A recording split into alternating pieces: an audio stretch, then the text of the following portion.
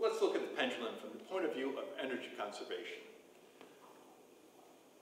I'm going to lift a 7-kilo ball, 1.7 meters from its original starting point, and walk it over here to this wall, against which I will stand, bring the bowling ball up to my chin.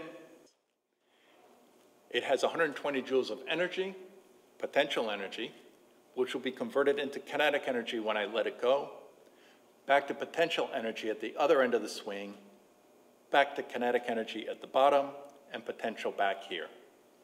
That energy gets converted to kinetic energy, back to potential energy, kinetic, and back to potential energy. If there had been no losses in the system, it would have come back to exactly the same spot.